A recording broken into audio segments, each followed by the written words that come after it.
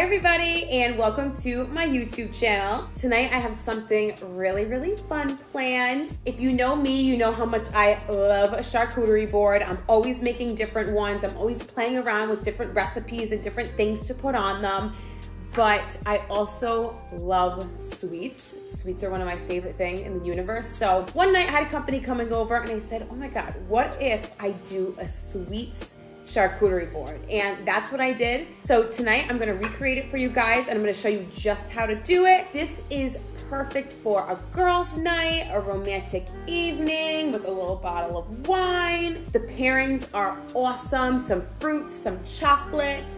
We have white chocolate, dark chocolate, some caramel, cookies, and we're gonna garnish it with mint. Make sure that you guys have fun with this. Honestly, this is what I love about charcuterie boards is that you don't have to do them right. There's no right way to do them, and you can mix all of your favorite things at once. So without further ado, I'm gonna show you how to make a sweets charcuterie board. Now I have a little hosting tip for you, something that I do myself. This is not an official charcuterie board. It's actually a cutting board from Target, but it ran a little bit smaller. And obviously when I don't have many people coming over or I wanna make a little tiny charcuterie board, this is what I use instead of one of the massive ones. So that's what I'll be using tonight because, you know, only a couple people. Here is what you're gonna need. First up, you're gonna need some almonds. They always look really nice on a board.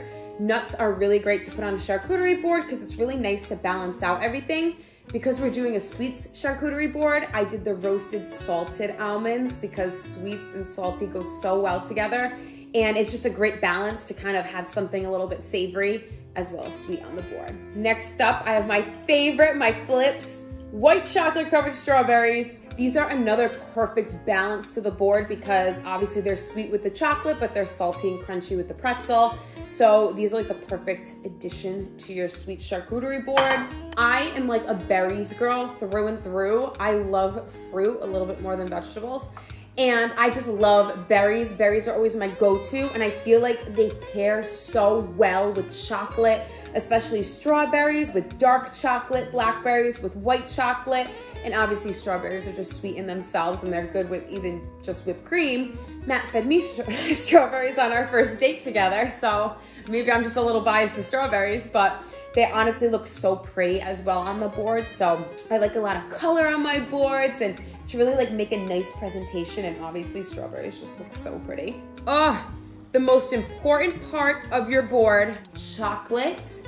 My favorite thing in the universe, me and Matt's favorite chocolate is Ghirardelli. So I did some dark chocolate, white chocolate caramel, and milk chocolate caramel. Again, caramel is like one of my favorite things on the face of the planet. So had to include some chocolate and caramel in there as well. It would not be a sweet charcuterie board without it. Some cookies. These are like the old school little like cookie straws. I love these. I like to have a couple different like heights on my charcuterie board.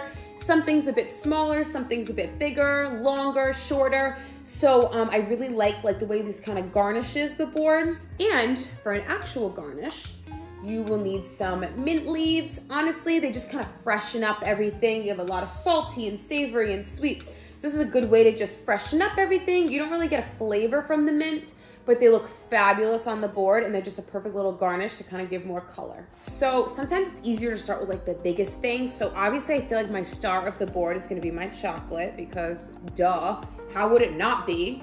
So I'm gonna take my milk chocolate and kind of just, it's a little broken one, that's all right. Kind of just spread them out evenly so they take up like a good chunk of the board. It's always a little overwhelming to start with a charcuterie board because when you have so many ingredients, you don't know what you want to start with, but always start with something and then you can always fill in around it. So I'm gonna start with this chocolate, just plating it where I see fit. It's big, you can elongate it, have the chocolates going out. And then as I put them on, you can probably already see like the spaces that we're gonna be filling in. Doesn't have to be anything neat and perfect. The best part about a charcuterie board is it's anything that you want. Things are kind of just thrown on there. With a charcuterie board, no matter what it is, you're always gonna wanna fill in all the available space on the board. And don't be afraid to like pile stuff on and overlap things because to me, that's what looks best. Now we can take some of our nuts, start breaking stuff up. And this is how easy it is. You don't need any skill in the kitchen whatsoever. You don't have to be a baker. You don't have to be a chef. Woo, this already looks so good. I love it. Let's take some blackberries. And again, just pile up, take up all that available space on the charcuterie board, overflow things, pile things, layer things, because people pick at it anyway. So obviously your perfect charcuterie board, the one that's Instagrammable in the beginning, will not be toward the end of the night, because obviously that's what you want. You want your guests enjoying it, and you're gonna hope to refill it a few times. That means people are enjoying it. Get some pretzels around.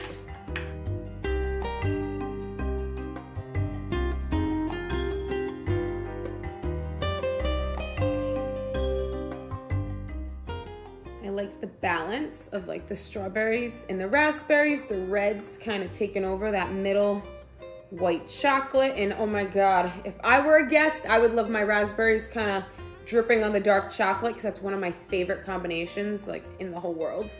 Dark chocolate raspberry. Woo.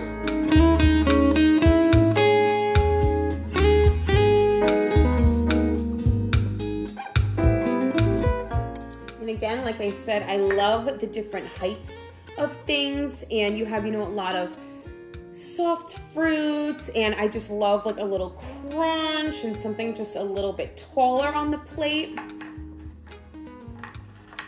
You can kind of tuck those in.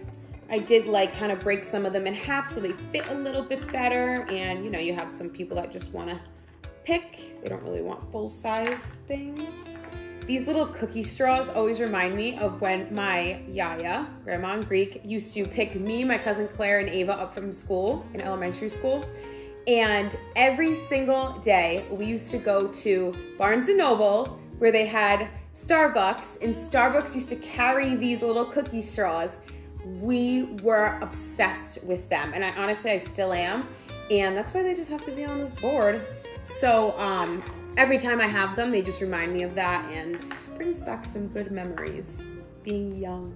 And literally in under 10 minutes, you have a beautiful board, Instagrammable, guest worthy. You look like a chef. I mean, it is just fabulous. Look at all the choices that your guests have. The whole board is covered. And again, this is literally my cutting board. I mean, who else can make a cutting board look this good? Just saying. And of course, in true Alexa fashion, I completely forgot to add the mint leaves to the end of my board. So just remember, they do make a great garnish. So I hope you don't forget them on your board. Okay. Oh God, this is not for you. Okay. No. Shh, just for a minute, and then we will give you something. Just give me 1 second. And just like that, our charcuterie board is done. It's gorgeous. Our guests are on their way over. I like to put out some little plates, some napkins, kind of make it a whole presentation in the middle of our island. Don't forget, put out a little bottle of wine or champagne, some wine glasses, and look how inviting this looks. Like, don't you want to be my guest? Anyways, guys, if you liked this little recipe, make sure you give this video a thumbs up, subscribe if you want to see more charcuterie boards and recipes, and leave me a comment and let me know what your favorite things to put on a charcuterie board are, and maybe I'll try yours.